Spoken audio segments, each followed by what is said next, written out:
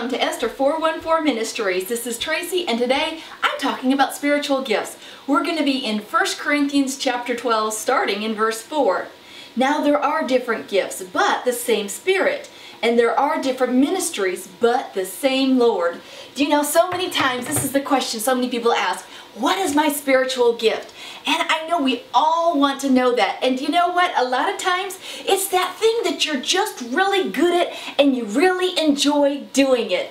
And you know what, folks? There's a lot of different tests out there you can take, but a lot of times you just need to look inward. What is it that God seems to have just given you a natural talent for? Something that you just seem to excel in, that other people come up to you and just seem to compliment you on it all the time.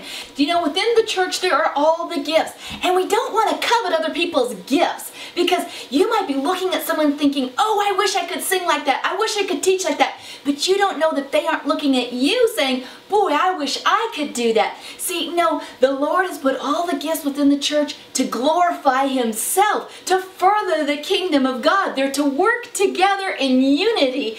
So if you don't know your gift, pray and ask the Lord, please allow me to know what that spiritual gift is and help me to use it to further your kingdom. This is Tracy from Esther 414 Ministries.